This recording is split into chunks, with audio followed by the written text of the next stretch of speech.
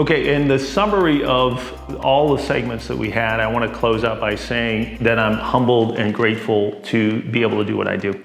I'll give you a very brief story where a past client of mine had an urgent text message to me to connect with one of her friends.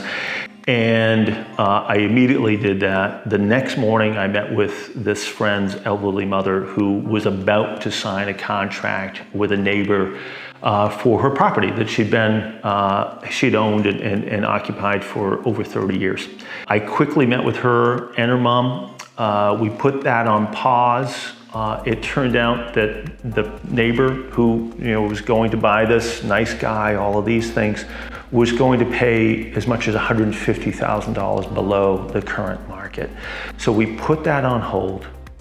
We did a whole evaluation, and then we approached that neighbor who ended up not buying the property, and we listed the property. Now, not only did we get 150 more, we actually got 170 more in a multiple offer situation. So this one was able to set herself up much better for retirement. I want to thank the friend who referred me.